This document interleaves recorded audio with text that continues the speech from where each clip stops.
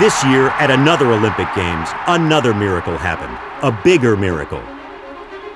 Thousands of people from 150 nations gathered together, worked together, and played together, putting aside political and social differences.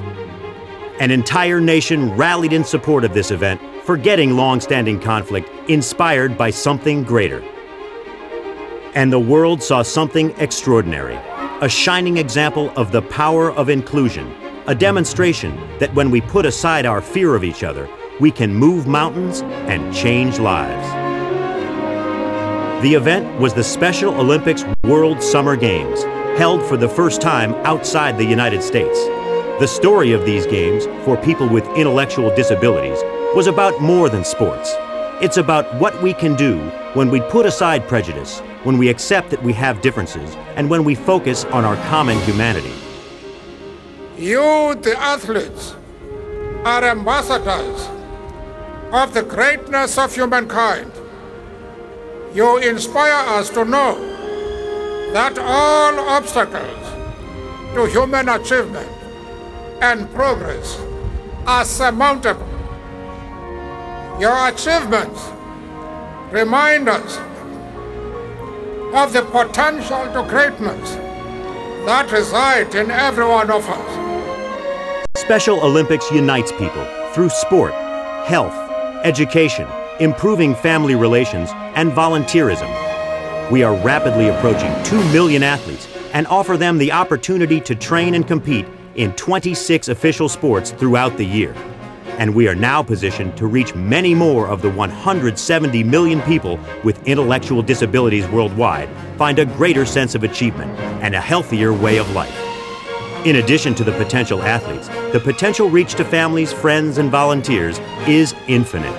Our dream is of a world where every person can shine, can step to the fore, can score a goal on the playing field of life. From its beginnings as a grassroots sports movement, Special Olympics has become a global movement for change.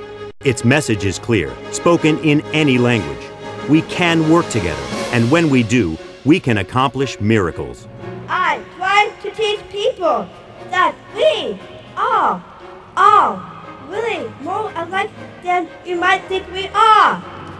We all like the same things. We all have the same hopes and fears. I want people to look at me and get to know me as a person. Special Olympics affirms that what may at first seem inferior is simply a little different. It has become a vehicle for human reconciliation, for bridging divides, for overcoming ignorance and intolerance. Who would have thought that 3 months after the Iraq conflict began, a team would compete in the World Games? Who could imagine that a 9-year-old girl from Afghanistan would carry the Special Olympics flag into opening ceremonies before 80,000 cheering fans? Special Olympics is changing lives, and in doing so is transforming societies. The movement gives people with intellectual disabilities innumerable opportunities, but its greatest benefit may be in allowing the rest of us to see that despite their different abilities, they are proud, brave, able, and determined. The example they provide doesn't communicate disability. It demonstrates the power of cooperation, teamwork, and love.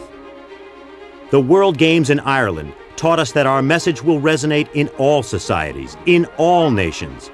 Our goals for 2005 are ambitious. Over 100,000 new athletes in Europe, 500,000 new athletes in China, 1 million new athletes worldwide. Through one person at a time, our message is spreading to every corner of the globe. Every day, new athletes and volunteers find the opportunities we provide. The world is embracing Special Olympics because ultimately it's a movement for all people, a chance to overcome our fears, accept our differences, and join hands for a greater good. If we follow the power of love that the Special Olympians show, we will change the world. If you want to be part of the miracle that is changing the world, this is your chance. Special Olympics. Miracles are happening every day.